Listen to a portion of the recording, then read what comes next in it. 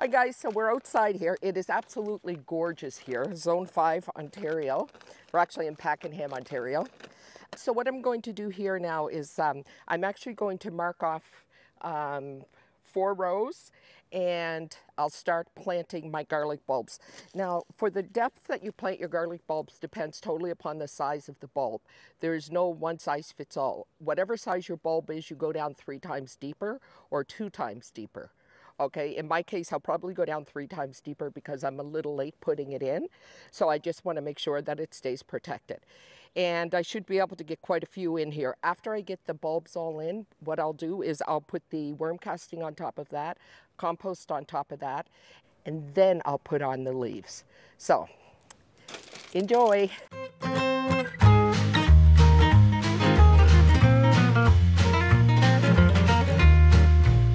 So as I said, we want to make sure that we give it all sorts of supplements and organic matter before we put it to bed for the winter. So that's what we're going to do. So here we go, planting, putting the bulbs in.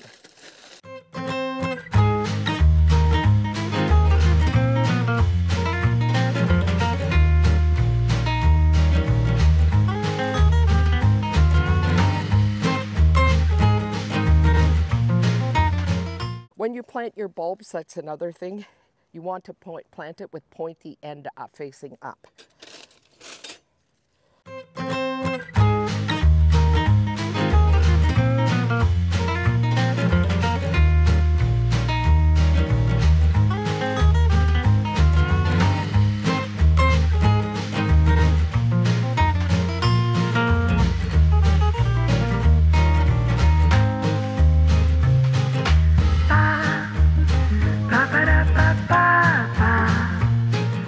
Okay, so I'm just moving the soil. I just have a tiny little, I have a small trowel here, a super small one, and I'm just pulling the soil out and putting it in for the depth that I need for the bulbs and shoveling it back over.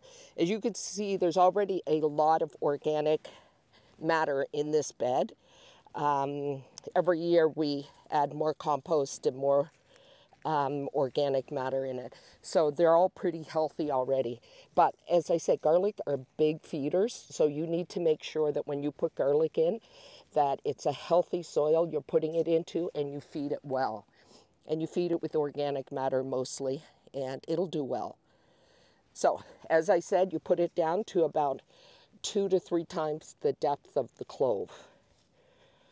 And it's the easiest thing you could ever plant. Garlic needs to be watered consistently, but do not overwater it when the spring comes. You'll start to see it come up, and they will have garlic scapes, which are flowers that grow off them that people make pesto with, or you can pickle, or you can do all sorts of things. But the garlic scapes need to be removed so the growth can go to the garlic bulbs for you. So I think we probably have about 120 or so in here, just guessing. And I have another bed that I'm going to be putting a few in. I should mention that this is music garlic that I'm planting. It's I've tried a few different varieties, and I really like this one. This year I did get a couple of other varieties that I haven't tried before, and I'll be planting them in another bed. So I'm just going to keep doing this, and I'll see you back when I put the compost on.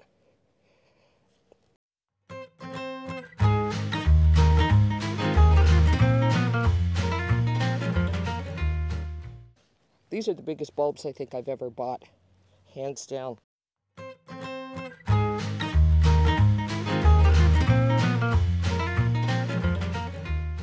So guys, we have all of our garlic in. Now I'm going to take this bag of worm castings and I'm going to distribute it all over the bed. And then what I will do is I will top that up with some compost, a bag of compost. I should mention that we also have irrigation in this bed, so that makes sure that it gets watered regularly. We have it set up on a system, so that helps a lot as well with getting healthy plants that get enough water.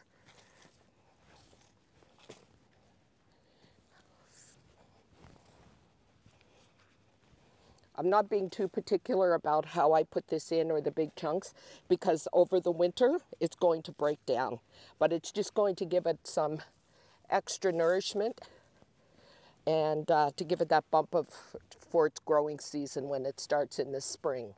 So this will have a time to break down nicely. So there we go with that. Now I'm going to put the compost on top of that. When I tell you that it's really easy to grow garlic, it's so easy to grow it.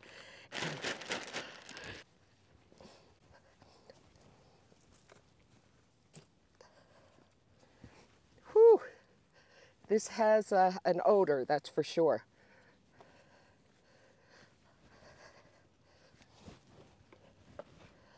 So there we go.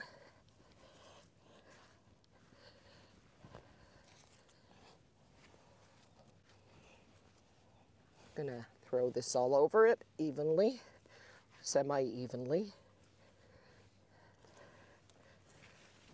There we go.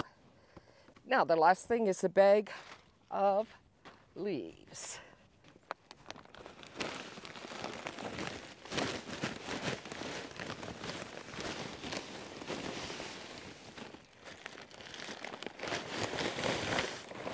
Oh, that is going to break down beautifully.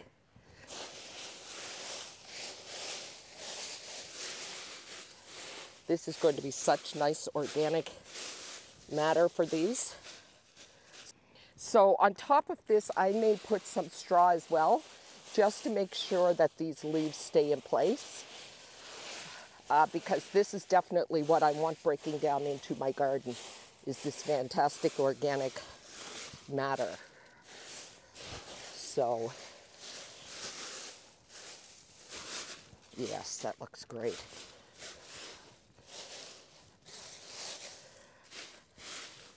So altogether, to put all of these in, I would say took probably 25 minutes, which is very little time. So I just wanted to show you how that was done. I do have, even though you may not think you need it now, but later in the season, or the spring when everything is melted down, I always put the tag in of what garlic it is. And because this year I'm trying a few other ones, I want to make sure that I know exactly what's going on there. So that one is easy. Garlic is in, even though it's a little late for me, it will do beautifully. There's no question in my mind. I'll come back later and I'll see if anyone in the neighborhood has any straw left over from Halloween. And if so, I will get it and put it in. So thanks for joining me, guys, for the garlic video. I really hope that you do give it a try. It's easy to grow. It doesn't require a lot of care. So give it a shot. Like I said, even if you put it in grow bags or pots or whatever, give it a shot. So until next time, we'll see you. Stop. Stop. Okay. Back up. I'm doing everything ass backwards. Soil, I just have a tiny little, I just have a small, call it thing here. Okay.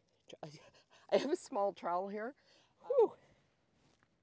Okay, let me see here.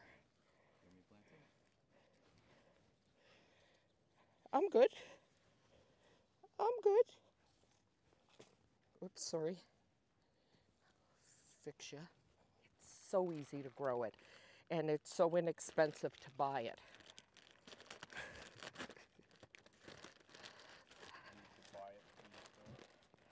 Yeah. Oh, sorry. Never mind. Take that out. What was I trying to say? Don't even worry about growing it. You're crazy if you go buy it.